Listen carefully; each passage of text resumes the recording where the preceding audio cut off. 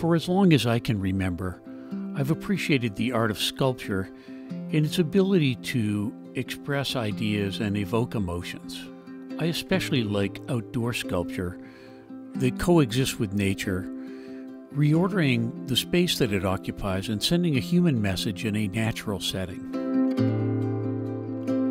During my first year at college at the University of New Hampshire, I was focused on American literature and writing, but I decided to take a sculpture course to explore that kind of artistic expression.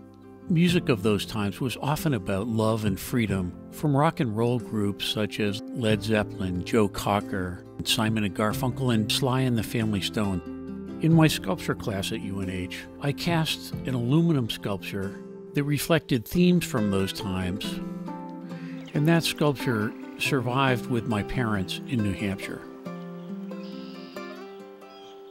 Years later, I rediscovered that sculpture and I brought it to my yard in Maine, where it joined dozens of sculptures that I've collected or created over time. I was happy to be reunited with that UNH sculpture called Amara, but years later, it seemed incomplete. A single Amara sculpture existed in too much solitude, and I decided that a group of these sculptures would better express the sense of joy and freedom that I intended to express. Before long, I had a plaster mold made of Amara, and I produced multiple versions of that sculpture in bronze.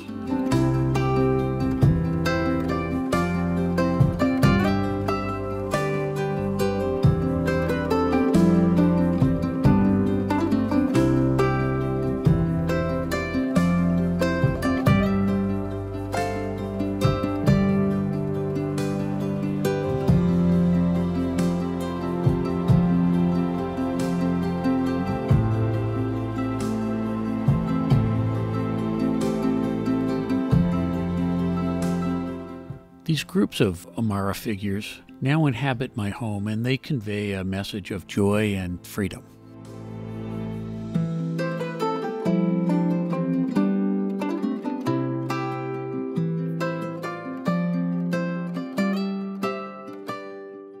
Beyond the Amara sculptures and artworks I've collected from other artists, it's been very fulfilling for me to personally create additional sculptures made in stone, welded steel, wood, and other materials.